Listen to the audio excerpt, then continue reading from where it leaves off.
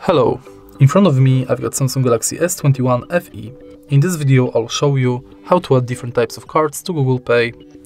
In the beginning, let's enter Google Pay app. Tap the blue button at the bottom of the screen and focus on loyalty, gift card and public transport. Firstly, let's select loyalty and select card you want to add, for example, Payback Poland. Now you can scan your card or enter details manually.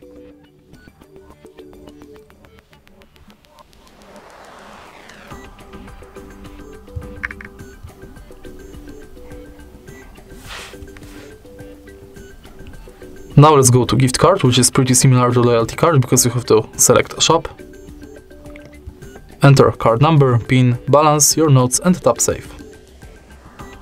Last card you can add is public transport. If you are able to find your public transport, select it. You will be redirected to a website where you have to finish the inside form. All of your cards will appear right here. If you find this video helpful, please leave a like, comment and subscribe.